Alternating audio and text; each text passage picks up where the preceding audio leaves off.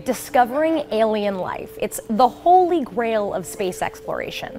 Well, NASA's chief scientist Ellen Stofan says that such a finding is not that far off.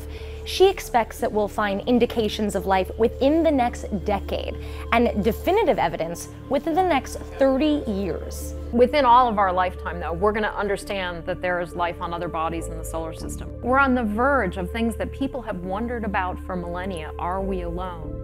Why the burst of optimism? Water.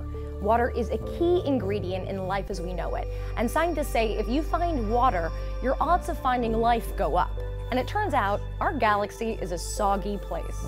Outside of our solar system, astronomers think there may be many worlds covered by deep oceans. So NASA says our galaxy and our solar system are awash in water, and it's just a matter of time until we find life on another planet.